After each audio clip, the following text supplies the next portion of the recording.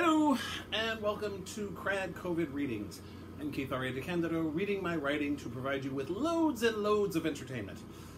We're concluding the week of Precinct stories set in the world of Dragon Precinct, with Blood in the Water, which is, like Wednesday's Heroes Welcome, a story I wrote specifically for the Tales from Dragon Precinct short story collection, which came out in 2013 originally.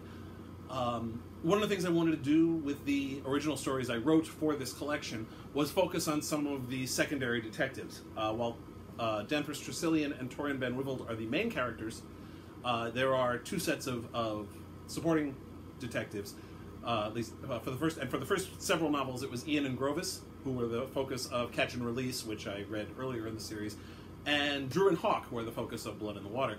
Dru and Hawk is actually a running gag of mine. Two of my oldest friends are John Stephen Dru and Orenthal Vance Hawkins. I've known John since our days at Cardinal Spellman High School together here in New York City, and I've known Orenthal since our days at Fordham University, also here in the Bronx. We're all from the Bronx. And although neither of them lives in the Bronx anymore, they live in other places. I still live in the Bronx, whatever. But we all originally were from here, and we went to school together. And we did things like the Chronic Rift public access show in the 90s, and also all three of us were involved in the revival of Sane in 2008 as a podcast. And I've included characters named Dru and Hawkins or in various works of mine over the years. Most notably, in the Starfleet Corps of Engineers series, there were two security guards on the USS Da Vinci named Stephen Dru and Vance Hawkins. And there was Dru and Hawk in the Precinct series as well. This story focuses on the two of them. This was actually a challenge I put to myself when I wrote Goblin Precinct. I mentioned the Corvin case without any idea of what it was. And then I sat down to write it when I was writing the stories for Tales from Dragon Precinct. So this takes place between Unicorn Precinct and Goblin Precinct, as well as some flashbacks to earlier in Hawk's career. So without further ado, here is Blood in the Water.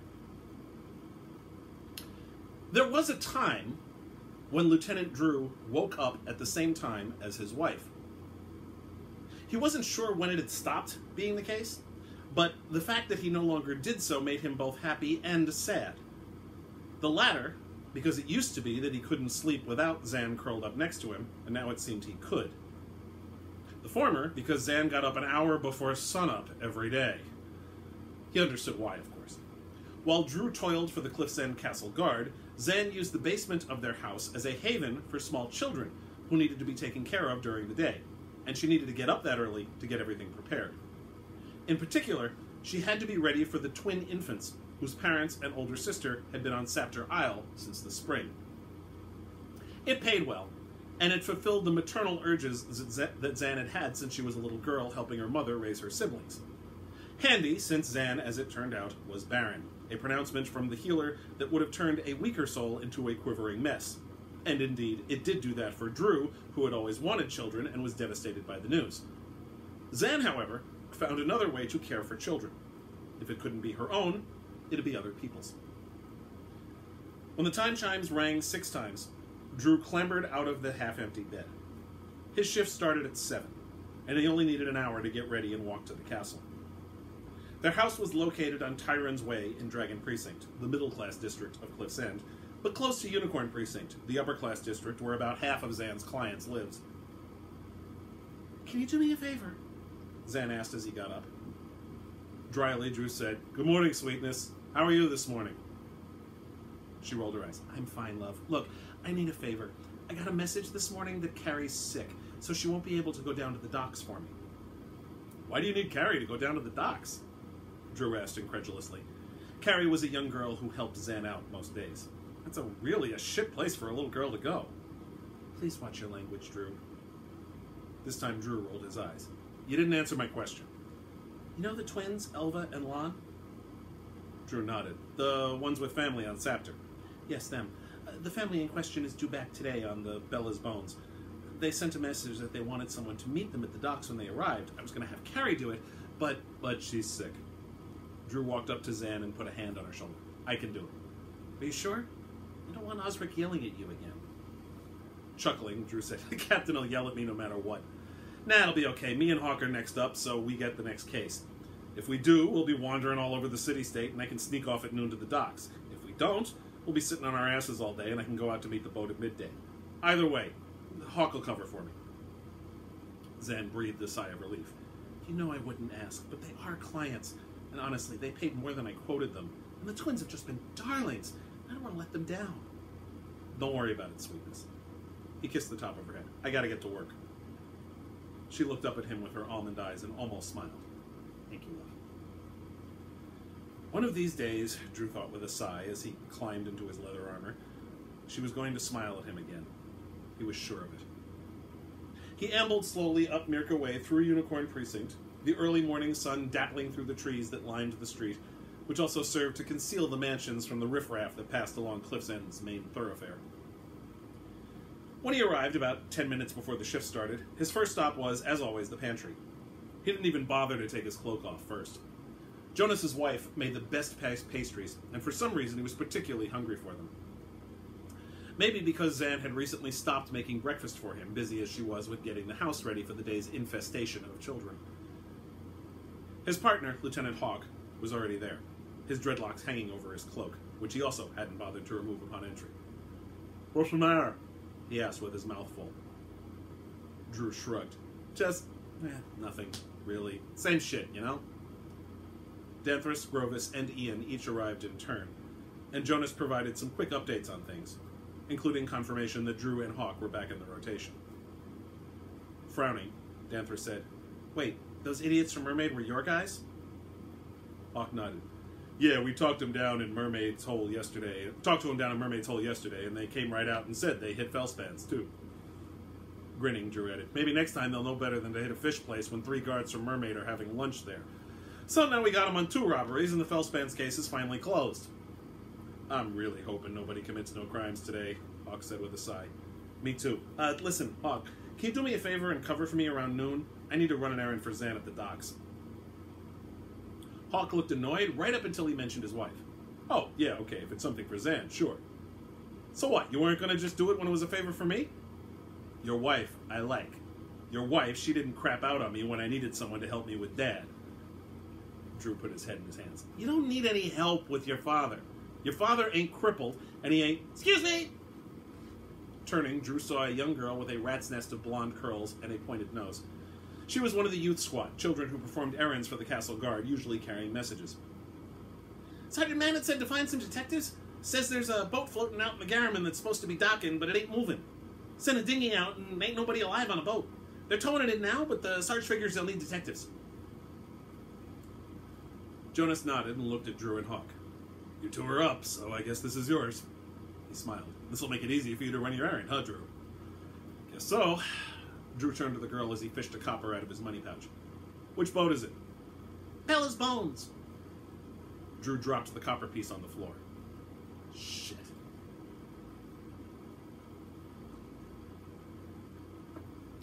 By the time Dru and Hawk made it down to the docks, Bella's bones had been towed in by the dinghy that Mermaid Precinct had sent out. They were met there by an elderly guard in a green cloak emblazoned with a mermaid medallion that matched the one on his leather armor. Shaking his head as they approached, Dru said, "I still can't believe Osric got your sorry ass back in leather." Manet uttered a croaking laugh. "Well, retirement wasn't really engaging me all that much. Besides, who else was going to take this shit job?" Mermaid Precinct had been rocked by scandal, exposed by Ian and Grovis just before midsummer, with Sergeant Gaffney forced to resign. Manet was a castle guard lifer who had hit his 25-year mark and retired. Osric had talked him out of retirement in order to run Mermaid. "Anybody but you." Dru had come up with Manet as his training officer in Dragon Precinct. "Weren't you the one who told me never to let him promote you because being a guard was the only good job in town?" "Yeah, and we both didn't listen." Manet pointed at the boat, which 2 of Mermaid's guards were mooring. "There's your crime scene." Dru nodded, Hawk following him. Hawk was an expert sailor, having spent much of his youth on the water with his boat captain grandfather, so he went up first, hopping onto the boat's deck with the ease of long practice. Dru, who tended to throw up when on a ship at sea, climbed in a bit more gingerly. Expecting Hawk to move about the deck, Dru was surprised to settle onto the deck and find his partner not having moved. "What's going..." Then he saw it. The deck was stained with blood, and there were corpses everywhere. Some were obviously sailors, others well-dressed passengers. Most of them had their necks ripped open, and the few that didn't had wounds in their upper thighs. Glancing about, Dru saw no other obvious wounds. He also saw surprisingly little blood, given how many wounds there were. Or, rather, not surprising at all, given that they were neck and thigh wounds. Shit, he said. We've got us a new nest of vampires.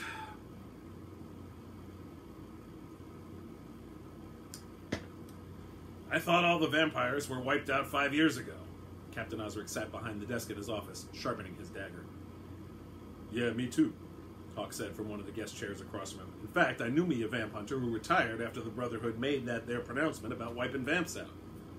I have to admit, Osric said, I was dubious about that pronouncement, but we also haven't had a single vamp attack in those 5 years. Should have known better. Pity I can't berate Bonin on the subject. The Castle Guard's magical examiner, a wizard on loan from the Brotherhood of Wizards to aid in investigations, was away at a conference, along with the local Brotherhood representative, Gunderson. Not that Bonin would be of much use here. Vampires disrupted magic, so his peel back to ascertain what happened on Bella's bones would be useless. Then again, Dru thought as he sat in the seat next to Hawk's, they hardly needed a spell to tell them that vampires killed those people.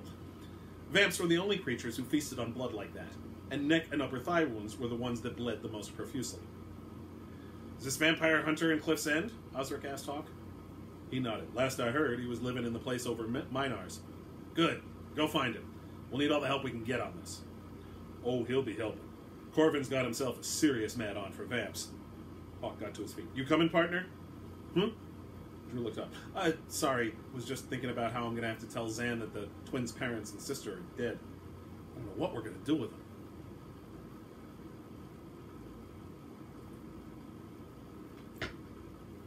Hawk was starting to get worried about his partner. Dru had been unusually quiet down the entire walk down Mirka Way into Dragon Precinct. When they turned onto Auburn Way, Hawk finally asked him, "What's wrong?" "I told you back at the captain's office." Dru shook his head. "Bad enough we got to deal with these kids during the day. And these twins? An aunt's supposed to take them at night, but half the time she don't even show, and we're stuck with them overnight." "Well, maybe the aunt will take them permanent now." Before Dru could answer, Minar came lumbering out of the shop's front door. "Oh, Lieutenant, glad you're here." He pointed above his shop, toward the apartment there with one massive arm. "There might be something up with Corvin. Heard all kinds of nasty-ass noises up there early last evening." "That ain't good," Hawk said. Dru asked, "You check on him?" Minar shook his head. "Nah, the noise stopped after a while, and then I had a shit ton of customers to deal with, so I didn't get the chance to check. But I ain't seen him come down from here. He usually stops by on his way in to breakfast in the morning." "Where does he have breakfast?" Dru asked. Hawk answered before Minar could. "The Dog and Duck, yeah? He always has that nasty stew for breakfast." Minar nodded his large head. "Yeah, he's still going there every morning, but I ain't seen him today." "We'll check it out," Dru said, and Hawk followed his partner around to the side door that led to the staircase up to the flat. When they got to the top, Hawk knocked on the door and started to say, "It's Hawk from the Castle Guard, open up." But he only got as far as, "It's," when the first knock pushed the door open with a slow creak. Hawk put his hand to his sword hilt as he pushed the door open the rest of the way. "Corvin?" he called out as he walked into the disaster area of an apartment. It was only one room, but it was a mess. All the furniture was overturned and or damaged. One of the windows, looking out to the rear of the building, was cracked, and the floor was littered with jagged-edged pieces of wood, glass, and ceramic. The two detectives slowly moved through the apartment, which didn't take long. Hawk saw no bodies and very little blood. He looked at his partner. "This is the worst kind of bad." Dru threw up his hands. "Who is this guy, anyhow?" "The best damn vamp hunter in Flingaria, that's who he is. We got the same lack of blood we had on the boat. Well, that could just mean he wasn't here, and the drops we are seeing are from the guy who trashed the place. Or a vamp god." Hawk shrugged. "Bound to be happening eventually, especially since he ain't fought one in 5 years." "Something's wrong, though," Dru said, looking around the place. "What is?" "Couple things. For starters, Minar said he didn't see Corvin leave, so where is he?" Hawk hadn't thought of that. "Maybe he snuck out to the Dog and Duck without Minar noticing." "It's worth asking." "What's the other thing?" Hawk asked as they headed out of the apartment. Shaking his head, Dru said, "Not sure. Something feels wrong about that place, beyond the obvious, I mean." They went back outside and looked around before finding a member of the youth squad. Dru talked to her while Hawk went to Minar. "We're going to be getting a guard from Dragon to keep an eye on things. Don't be letting anybody up into Corvin's place, and if you see someone trying, call a guard. Absolutely, Minar said with a nod. Hawk walked back to Dru, who dropped a copper in the youth squatter's hands. Hey, that's 2 of the little brats I tipped today. You either get the next 2 or you buy lunch. Yeah. Hawk considered pointing out that Dru and his wife both made money, while Hawk was single and had to take care of Dad, but he didn't feel like having that argument again. As they walked back down Auburn toward Mirka Way, Dru asked, "So why is this Corvin guy such hot shit? I mean, if I remember right, the whole thing about vampires is that they prefer to come out at night, they mess up magic, they drink blood, they're strong and fast, and the only way to kill them is by beheading." Right, but Corvin? He bagged himself hundreds of vamps. When they had that infestation of them in Barlin back after the war, he's the one that cleaned the town up. Him and Gan Brightblade, they killed those vamps that had taken over Saptor Isle. And I heard that he saved King Marcus's own damn self from a vamp in Valessa. Dru snorted. If he saved the king's life and was a friend of Brightblade's, why's he living on that shithole over Minar's? Because I ain't told you the other part yet. Reason I know Corvin is because we had us a vamp murder in Mermaid back in the day. Just like this one. Boat floating out in the Garriman, we towed it in, and there was nothing but dead bodies and not nearly enough blood for all the blood, neck and thigh wounds. Then we got 2 more just like it, and I kept noticing that one guy was always being there. 6 years earlier, Hawk stood on the docks and approached Lieutenant Linder. "Excuse me, Lieutenant, but I've been noticing something." Linder had just finished talking to the dockmaster. "What's that, Hawk?" "That man over there. He's been lurking at each of the seats. So have 6 sailors. Don't worry about it." Hawk had more to say, but Linder wandered off. And damn it, there was something off about that guy.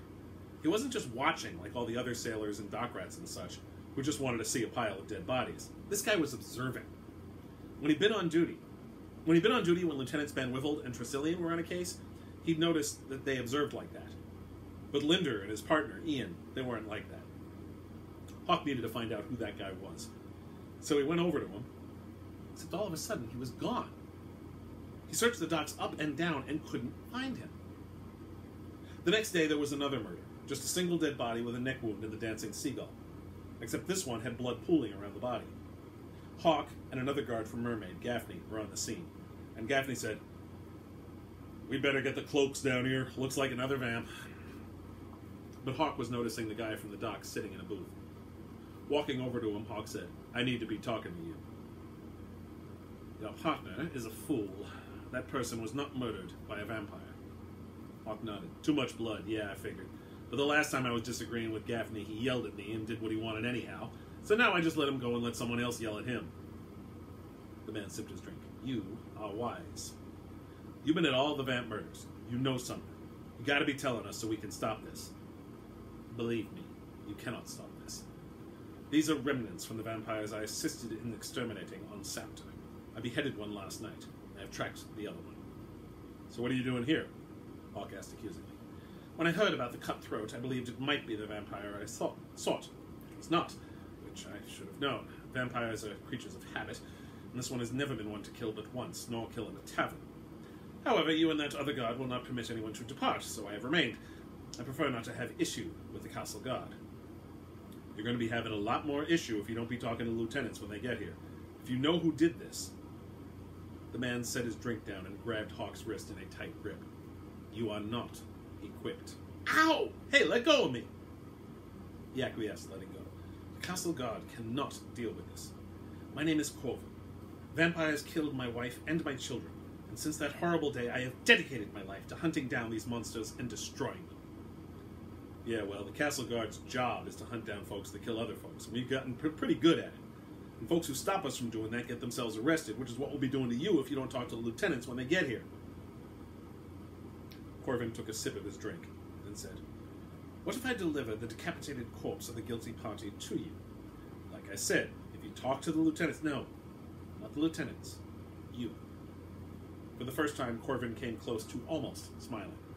"You noticed my presence at the other scenes. I have what some call a gift for not being noticed. I even snuck up on my good friend Gan Brightblade once." Hawk was impressed. The legendary hero was known for being impossible to catch unawares. "But you observed me, which is a rare gift. Meet me underneath the old port in an hour before sunset." Before sunset. The door to the Dancing Seagull opened then, and Hawk turned to see Linder and Ian walking in. Gaffney told them they had a dead body and led them to it. "Lord and Lady Gaffney," Linder said, "what kind of shitbrain are you anyhow?" "Excuse me?" Gaffney sounded indignant. "We're looking for a vampire. You know, big scary monster that drinks blood. If a vampire killed this poor bastard, there wouldn't be any blood around because the vampire would have drunk it all. Because that's what vampires do. Now, since you're too stupid to do your job right, me and Ian will walk all the way back to the castle and send 2 other lieutenants who don't actually have a case to solve this murder." Shaking his head, Linder left, Ian following. Hawk turned back to ask Corvin more questions, but he was gone.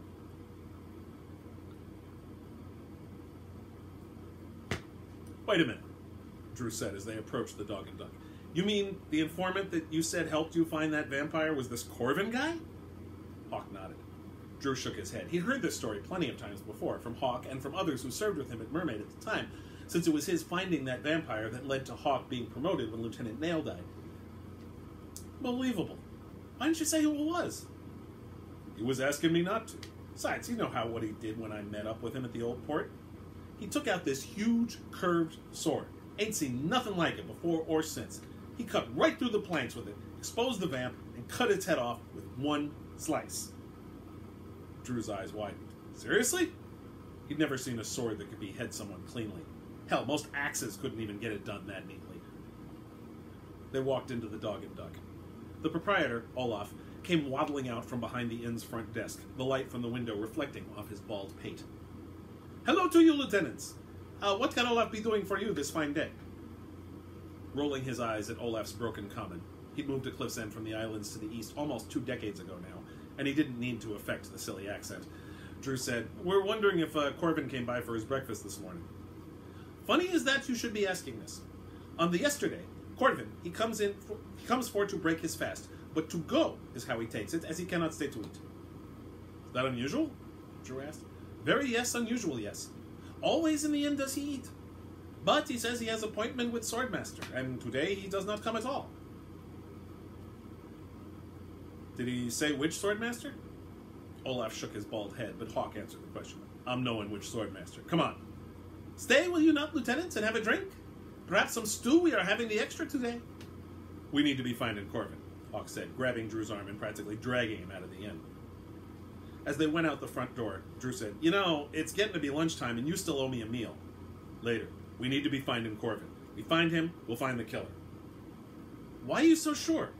This guy isn't even a lead on the case. He's..." Hawk stopped in the middle of the street and turned to stare at Dru. "Only Swordmaster he used was Milano. She's the only one can handle that curved blade of his. And if he went to her yesterday, it means he's resharpening the sword, which means he knows there's a vamp in town. We gotta be finding him and his sword." Dru wasn't entirely sure his partner was right, but Hawk knew this Corvin guy, and while he may not have been a real lead, they didn't have any actual leads, so it couldn't hurt to play this one out. They walked over to Alfar's Way. Dru's stomach was growling now, and he really wished that they'd taken Olaf up on his offer of food. Dru had met Milano once or twice before. He remembered being surprised that she was an elf, given that her name was human, but she claimed to have been raised by humans. She was as tall and ethereal, though her hair was darker than most elves. Currently, it was tied back into a ponytail as she was polishing a short sword while sitting in a big easy chair on the side of her small shop, the walls of which were lined with swords. No other weapons were on display. Milano was a specialist. She bounded up from her seated position, then gently set the sword and polishing rag down on the table next to the chair. "Hello, Lieutenant Dru, Lieutenant Hawk. Been a few years. Please tell me the Castle Guard is finally upgrading its weaponry." Chuckling, Dru said, "That's way over our pay grade." "Damn." Milano shook her head, her ponytail waving back and forth. "I'll have to talk to Sir Romit when he comes in to get his saber cleaned." Hawk winced. "Sir Romit uses a saber?" "Sir Romit owns a saber. I wouldn't bet any coin on his ever having used it." She let out a very musical laugh and then asked, "So, if you're not here to enact the upgrade that I've been begging for, seriously, those long swords you use? Pitiful." "To be fair," Hawk said, "we don't hardly ever use them. I ain't remembering the last time I took it out for anything except to clean it." "Yeah, me either," Dru added. "Well, in any event, how may I help you gentlemen today?" Dru nodded. We heard tell that Corvin brought his sword in to be serviced yesterday." "He did." Milano practically bounded over to the far wall. The woman was bursting with energy, but she still was gentle as she gingerly removed a curved blade that was at once thin and thick. She held it almost reverently. He was supposed to pick it up this morning. He ain't come to get it yet? Hawk sounded almost panicked. If he doesn't, I can find 1,000 buyers for this, including me. The craft to this blade is like nothing I've ever seen before that wasn't magicked. It's 3 layers of metal fused together. It's incredibly sharp, too. This thing could probably cut down an entire stone building and only dull a little bit.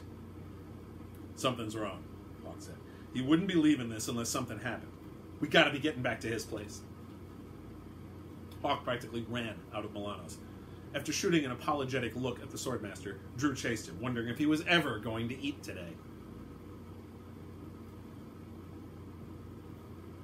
Hawk tore through the mess of Corvin's apartment, trying to find something that would give him a hint. As he tossed aside a chair to see if there was anything under it, there wasn't, aside from some shards of glass. He muttered, I'm really wishing Benin was back from his damn conference so we could get us a peel back. Wouldn't matter, remember? Dru said from across the room, going through some scrolls that had been dumped on the floor. Vampires mess up the spell. I know, but... In frustration, Hawk threw a broken piece of pottery against the wall. Dru watched as it hit the far wall, and then finally, he figured out what had been bothering him since they first got here earlier. That wall. No way that's the far wall of the building. I've been in Minars dozens of times. Yeah, and this is being the same size as his shop, Hawk said, not clear as to what his partner was getting at. Pointing at the far wall, Dru said, yeah, the shop. But what about the storage room in the back? That's got to be another dozen hand lengths or so. Hallway and staircase are on this side, so what's over there? Frowning, Hawk looked around the room and realized that his partner was right. This flat should have been larger.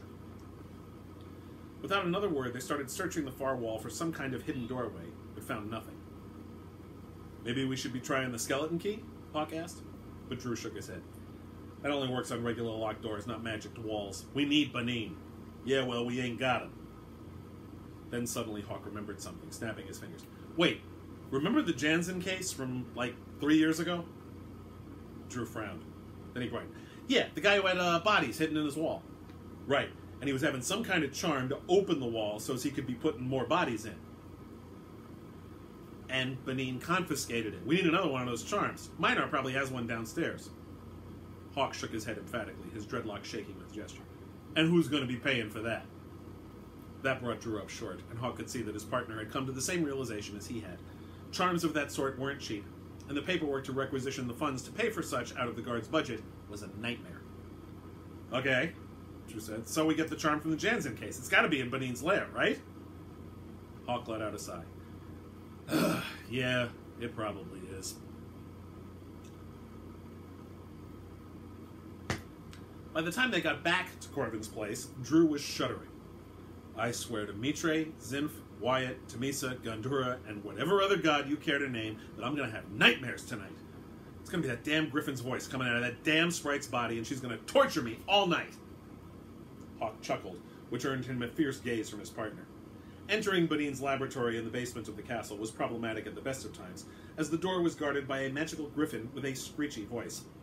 But with Benin away at that Brotherhood of Wizards conference, he left a sprite behind to keep an eye on things. She led them to the charm eventually, but it took a lot of explaining before she got around to it, and kept asking over and over again if they'd be returning it when they were done. As long as we're returning it when we're done, Hawk said, we'll be okay. I don't want to be thinking about what happens if we don't. Let's get this over with, Dru said, and pointed the charm at the wall. Moments later, the wall faded away, revealing another section of the apartment, except this space was filled with an elaborate bench. There were levered bars at ankle and wrist level, which had shackles on the end of them. This meant whoever was on the bench could be compressed or stretched out via his or her limbs. The bench itself was stained with blood, as well as something purple, though all of it was long since dried. Littered all over the floor were containers with the logo of Cardi's Butcher Shop. Looking closely at the bench, Dru pointed at the shackles. These had been busted open. What the hell was he doing back here? Hawk asked. Reliving the days of Chalmrake the Foul? Dru shook his head slowly.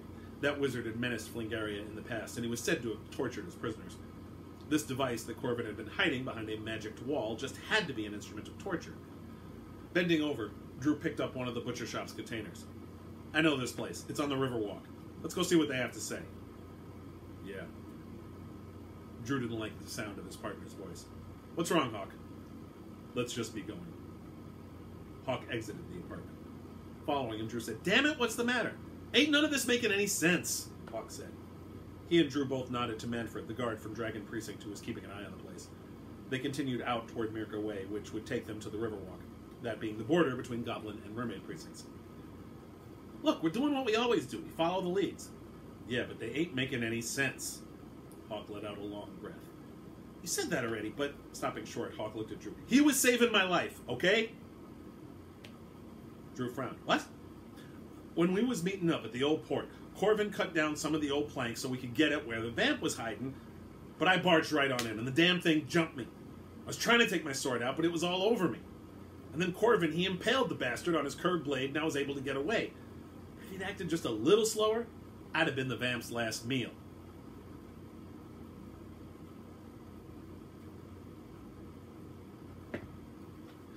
Dru had expected Corvin to look more impressive.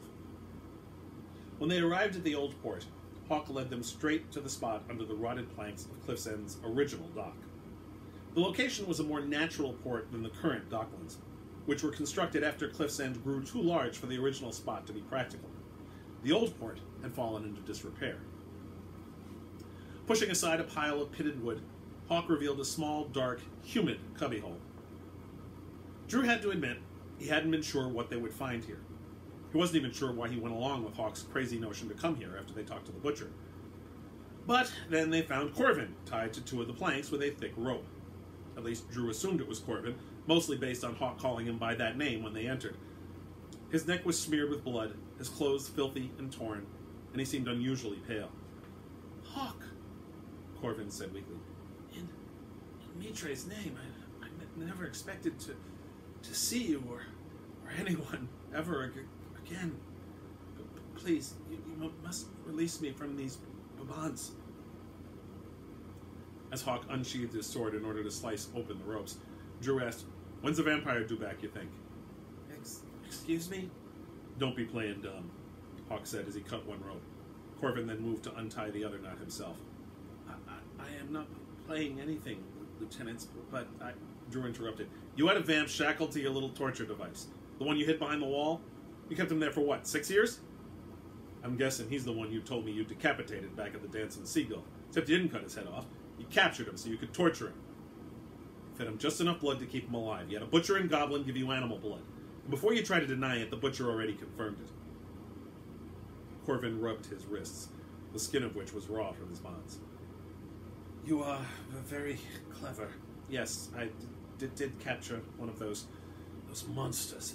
The spell I purchased to hide it from sight apparently also protected it from the spell that the Brotherhood of Wizards cast 6 years ago to wipe out all living vampires. He took a deep breath and swallowed. They are foul creatures of magic. They kill without mercy or remorse or reason. Actually, that's a funny thing, Dru said. They do kill for a reason. To feed. Except he didn't feed off you. He brought you here instead. Not too surprising, Hawk said. Like you was saying to me back in the day, vamps is creatures of habit. This is where they were holed up last time, when they was killing folks on boats.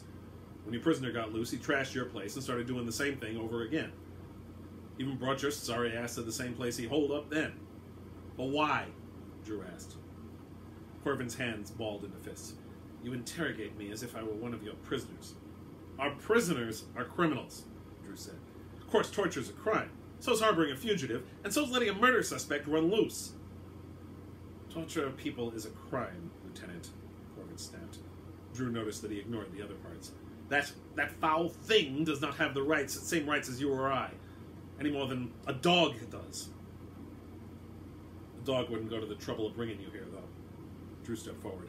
Corvin was half a head taller than Dru. Indeed, he was taller than Torrent, who towered over everyone in the squad room, and his breath smelled like something had died in his mouth, but Dru didn't care. If they were right, and it was looking increasingly like they were, the only reason the vampire got loose to kill the people on Bella's Bones was because this guy let it loose. So why'd he let you live? A papery voice sounded from behind Dru. Revenge! Whirling around, Dru put his hand to his sword hilt. Standing in a corner of the cubbyhole beneath the erstwhile dock was a pale, hairless creature with watery yellow eyes, and a dry-lipped mouth filled with sharp teeth. The vampire was hunched over, holding bent, tail-end hands in front of its body. The vampire continued to speak, though the words sounded odd coming from a mouth filled with such long, sharp teeth. "To kill is not enough. This monster must pay for what he did to me.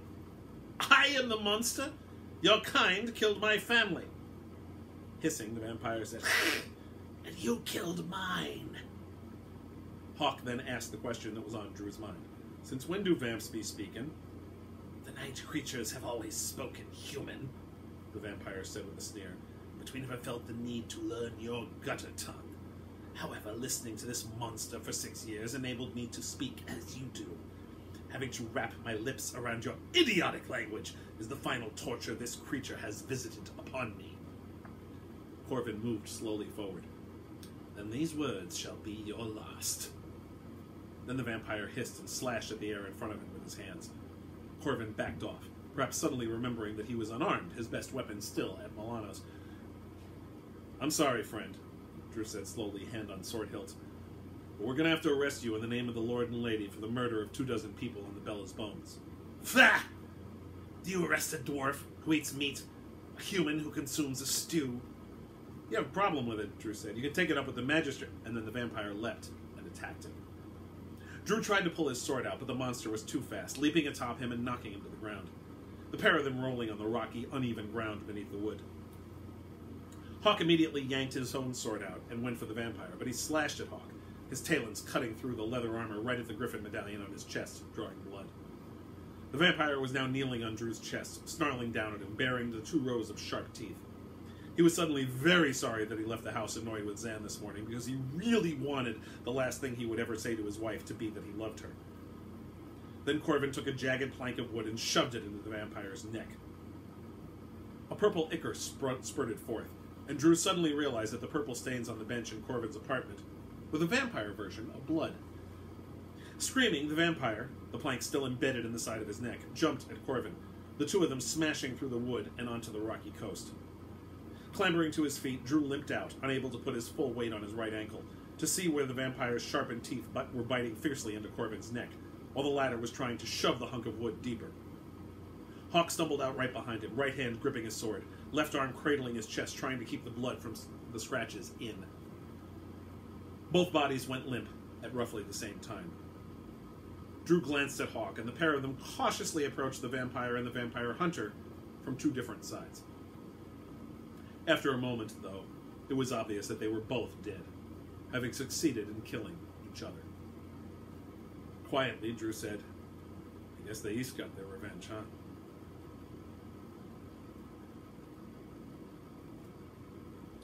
Hawk watched as the healer, having already dealt with Hawk's scratches, which turned out to be superficial, gave Dru a potion that would heal his ankle within a day. Also present were several guards from Mermaid Precinct, as well as Sergeant Manet, who had personally escorted Zan. She ran straight to Dru, sitting on one of the rocks near the old port. "Oh, love, I thought you were dead." She practically fell on him with her embrace. "It's just my ankle, sweetness." "It was a vampire! When that guard came to the house." "I'm fine. But I got bad news about the twins." She nodded quickly. "I heard. I've already talked to their aunt, and she promises to take custody of them, but only on the condition that I continue to care for them during the day as I have been." Hawk shook his head as he walked over to the pair of them. Dru grimaced. "When she doesn't show up again?" "Then we will deal with it." "Yeah, but how are you doing, Hawk?" Zan asked over Dru's objection, sounding genuinely concerned. "I'm not being as lucky as my partner," he said with a small smile, "because I ain't got me a great wife." She put a hand on his. It was warm and comforting. "Someday you shall." She looked around. "I'm surprised your father isn't around." "Oh, he ain't getting around all that good on account of he's all crippled," and Dru rolled his eyes. "Lord and Lady, Hawk, your father is not crippled. He's just a lazy-ass shitbrain." Before Hawk could reply, Zan said, "You'll have to excuse my foul-mouthed husband, Hawk. The potion obviously made him delirious." Hawk just shook his head. "Me, I'm wondering what was with Corvin. Thought he was glad to be rid of vamps. Instead, he kept hanging on to the hate, keeping that thing in his home for all these years." "That's what happens when you get obsessed, I suppose." Dru sighed. "Me, I'm just glad this case is closed and the bastard's dead." Unable to believe his ears, Hawk whirled on his partner. "He saved our lives, Dru." They only needed saving because of him. Yeah, but... Hawk trailed off after having nothing to say after that. Look, Zan said after a moment, why don't you come over to our house, Hawk? I'm making a nice dinner for the children, and you can join us and continue your argument over a meal. Dru smiled, a peace gesture. What do you say, partner? Now that we killed the big monster, we can deal with some tiny monsters. After a moment, Hawk returned the smile. Yeah, okay. But he wondered, as they walked away from the old port, which of the two beings who died today was the bigger monster. And that's the end of that. That's Tales from Dragon Precinct is available from eSpec Books. The ebook is only 99 cents. eSpec has been having a pandemic sale for the last few months. And you can also get the print book from all the usual online dealers, Amazon, BNN.com, Kobo.com, iTunes, whatever. Check me out online at DeCandido.net. There are links to order all the Precinct books on that site, as well as links to all my social media and such. My blog is at DeCandido.wordpress.com. If you can support me at patreon.com/KRAD, KRAD, you can check out vignettes of my work, featuring my original characters, including a bunch of Dragon Precinct ones. And please, please, stay safe. Thanks for watching.